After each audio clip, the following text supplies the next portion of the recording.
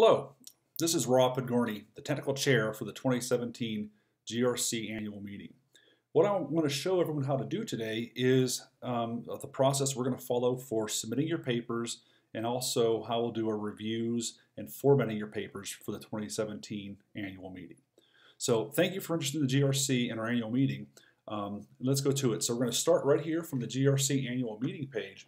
And what you'll see here, of course, is our flyer for this year's meeting. But you'll see a few links here. One is to submit your papers online. So this year, what we'll be doing is using an online electronic service to submit the papers and handle our reviews and essentially manage the process of getting everyone's papers submitted and prepared for the meeting. But also, in addition to that, this year we actually have built a paper template, a Microsoft Word template, for you to actually use to write your paper. So all papers for this year's meeting will have to follow this paper template that we've created. So let me just show you. We'll click this template, and I'm going to download that file and show you what it looks like. So here actually, go away, is the template for the file. Let me make the zoom a little bit bigger here. But this actually essentially is the Word template for the GRC the paper template. So essentially everything is set up for you with the sizes, the styles, the line spacing. It's all done. Essentially what you do is write your papers in this template, and when you're done, then we'll go through the process of submitting the paper. So I've already written a kind of a test paper here. I'm going to show you how we're going to go through and upload it. But before we do, there's one other thing we need to look at, and that is the license to use and reproduce the paper, essentially GRC's copyright form. You have to fill that out and also upload it with your paper. So those links for either the government style papers or the government sponsored papers versus the regular, both those links are here. So you have to, as before, I'll just pull this up and show what it looks like. This form is the same as it has been in the past. You have the title of your article, and you go through for all the authors. You'll sign and print your name and show your organization here. Now, because we're uploading these automatically, you can actually, each author can do their own, and you can upload them, separate files for these. The system will only allow us to upload 5 files per paper. So if you have 10 authors, let's go through and at least get 4 or 5 authors per signature sheet. But regardless of that, so this is the same form as always been used in the past. So let's go back. So now we have our paper written. It's on the correct template. We have our license to use and reproduce form complete and signed by the authors. Now let's go through and submit the paper. So we'll follow this link right here. And where that's going to take us to is it's called the Conference Management Toolkit. And it's actually a Microsoft web service for the scientific community. And what we'll do is essentially for all of these things, it's defaulting to my personal information here. But what we're going to do essentially as a new submitter coming through, you put your email address in. And I'm just going to put my personal address in here.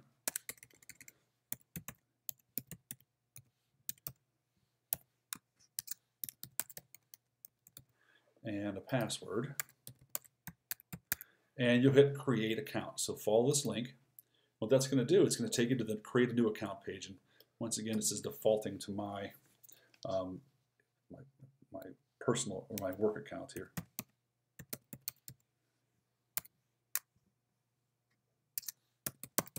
So you go through to create your account, enter your passwords, or create a password, choose a password, and don't forget your password. You'll have to come back into the system throughout the whole process of the review, acceptance, and everything else. So, remember your password, and we'll go from there. So I'll also put our name in here. I'm just going to put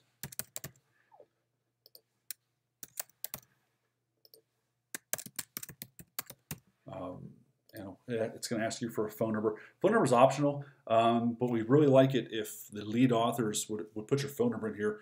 If we need to contact you the day of or thereabouts to make sure that if we have any changes, we want to be able to reach out to you. So if you have a cell phone number, we'd appreciate, and that's not my number, but we would appreciate you putting that number in here. And there's also a verification step to make sure that you're not some spam bot computer coming in here. So let me certify this. And click the agree button and then register. So once you register, it'll go through, it'll create your account, and essentially what you come to the author console, would you do that? So once you're at the author console, you're ready to start submitting your paper. So we're going to come here and click Create New Submission, and it's going to take us to the submission page where we'll have to go through and we'll put the title in here and then abstract. So what I would recommend to do, this is actually something limited to be used for the web application for the meeting. We limit the abstract here just to 1,000 characters or less. So if you want to take the first paragraph or two out of your paper, or just enough to concisely kind of give an idea of what your paper is about, I'm just going to paste the first paragraph or first 2 paragraphs in here of this. So that's this, and we'll go from there. So the next thing you notice is actually the authors. So we have our title, we have our abstract. You notice on my paper there were 2 authors. There was me and there was my co-author John Doe. So we're going to add a second author. Once again, this is all by emails. So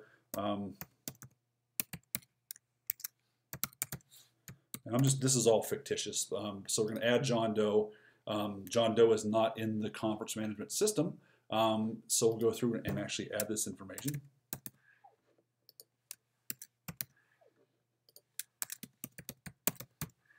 And add. So now there's 2 of us in here. Both authors are in here.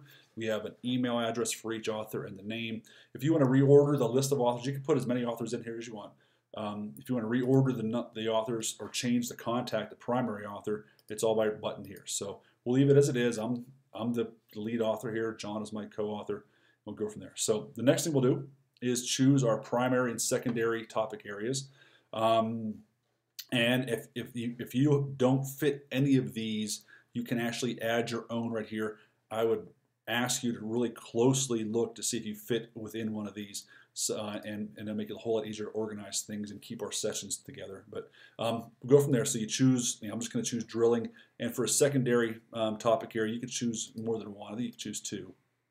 Maybe it's only 2. So there's our primary and secondary topic areas. So that'll help us when we go to organize this thing. Now the next is we have to upload those files. So I'm going to just upload that GRC test paper that I just showed a moment ago. It's uploaded, and I'm also going to upload the copyright submission form. This is the PDF, and the other one's a Word file. So the system's only going to allow you to either upload a DOC or a DOCX or a PDF file. That's the only thing it's going to take, one of those things. And right now up to 5 files is what you can upload. So we're under control. John and I have signed this, and we have our paper. And we'll just have to answer a few more questions, and these questions that you would see usually on the hard copy submission form from years past. So you choose how you want to present the paper, whether it's oral, a poster, or however you want to do it. So I'm just going to choose both, or actually I'll choose both. And we'll tell it how much has been previously presented before. And for this, it's for our paper here, it's none. If you did actually publish, or this work had been published significantly before, provide the details in this block of where. So give the journal and the date in here, and put that in there so we know. And if you presented it before, also, tell us how much of this work has been just presented orally, and if you did, where. Of course, the paper we're doing, it's all new work or something like that. So, and the last thing you do is that you have to agree that you're going to submit the paper, that you will attend the meeting. At least one of the authors will be there to present the paper at the meeting. So once all these things are checked, we'll hit submit. It uploads a file into the system, and we come back to the next page here, which will be kind of a summary of the submissions. You can go through and test and make sure that everything is fine. Your authors are in the right order. The bold author here is the lead author. We'll go through all that. Our files are both here. We do this once. If we're all happy with this, we just go back to the author console. And from the author console, what you'll see here actually, so here's test paper. This is the paper. It's a paper number. And we can come back through, and if you submit multiple papers, all of your papers will show up here in a list with multiple papers there. So essentially what we've gone through is we've uploaded our paper. We've created our account. It's all there. It's in the system. And we should, now that we're happy. So at this point, your paper is in, and the dates for the reviews and things are posted. You will get notices, and review comments will all come through your author console. Once we get closer to that, we'll post another video for how to handle the review process and getting your revised paper up. But that's a topic for another talk. So thank you, and we look forward to seeing your papers and seeing you at the GRC meeting this fall.